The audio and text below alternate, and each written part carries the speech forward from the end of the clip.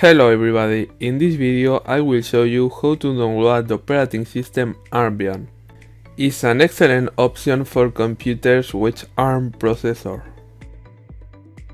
I'm going to download the Orange Pi version, but if you have another brand of computer, don't worry, you can download the version of the computer that you have.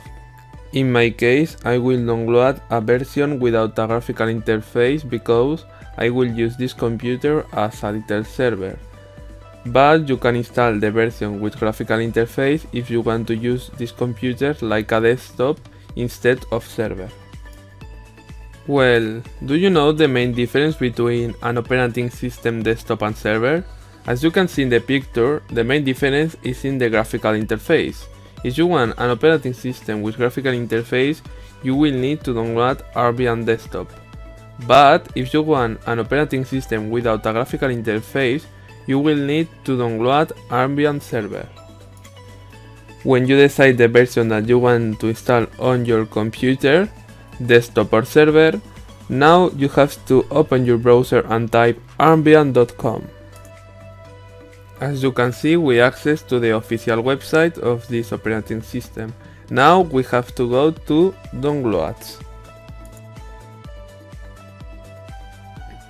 Now you have to click on the brand of the computer that you have. In my case it's Orange Pi, but if you have another brand, choose the brand of the computer that you have. Now choose the model of your computer. In my case I will choose Orange Pi 0.